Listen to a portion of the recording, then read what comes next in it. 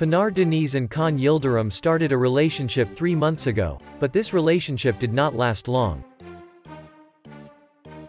Both actors decided to break up, and the reason is Kaan Yildirim's jealousy, which Pinar was not happy about.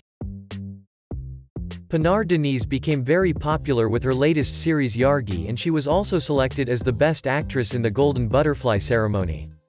But Kaan Yildirim was not next to him that night, and that took much attention. They have not unfollowed each other on Instagram, neither deleted their common photos. Pinar Deniz said to her close family, "We decided to give some rest to our relationship. Let's see if this break can help their relationship or if it will end this relationship completely."